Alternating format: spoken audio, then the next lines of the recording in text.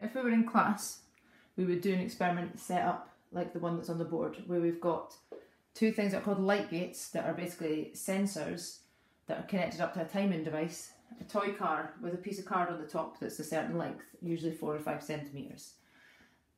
The car then gets pushed down the ramp, goes through this light gate, goes through the next light gate. What the way we've got it, we'd have it set up on the timer, is that it would time how long it takes to get from this one to this one. We would also know how far apart these light gates are. What we can then do is work out the average speed, so the average speed across the whole journey. To work out average speed, we know that it's distance divided by time. So the distance would be the distance between the light gates. And the time would be the time between the two light gates.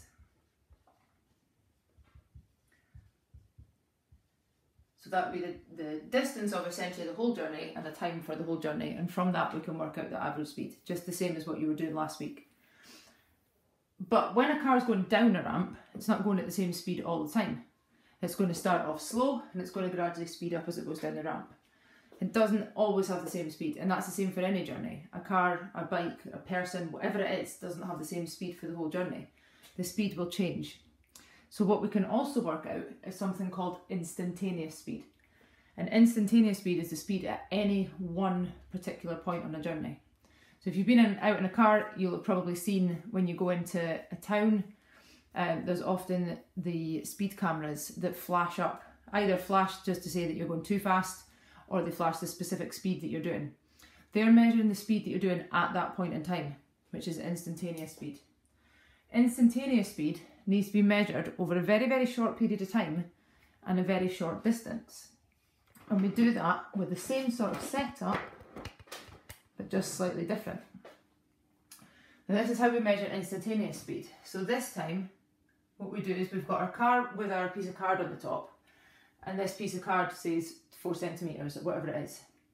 This time we just have one light gate, and that one light gate is set up, the timer device knows how wide this piece of card is. So rather than knowing the distance between the two light gates in the first one, it knows just how wide this piece of card is. And then we just do the same again, let the car roll down the ramp, but this time the light gate just times how long it takes for this little piece of card to go past the sensor. So it's recorded over a very short distance and a very short time, less than a second normally. So this time the instantaneous speed is the length, so that's still a distance, the length of the card, which is sometimes called a mask. So the length of the card divided by the time through the light gate.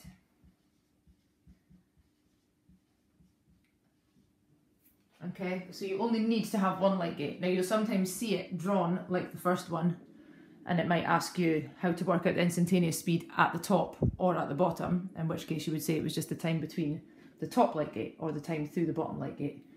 So the instantaneous speed is the speed at any particular point on the ramp, so as it's going through here. So you need to know the distance it's travelled in that short time, which is just the length of the piece of card, because that's the bit that's going through the sensor, and the time it took for it to do that. So we can't really do this at home, obviously. I can't do it at home either, but what I have done is I've set up a car on a ramp and I've filmed it in slow-mo going between 2 points and taken some screenshots of it at those points and used with the stopwatch so that you can get the idea of how that works. 3, 2, 1, go.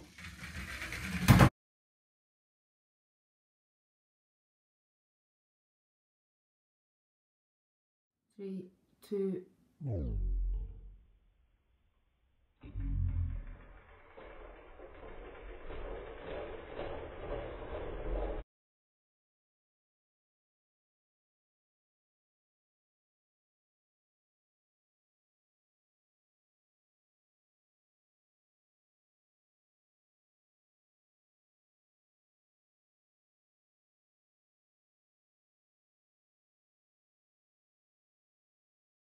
2, 1, go.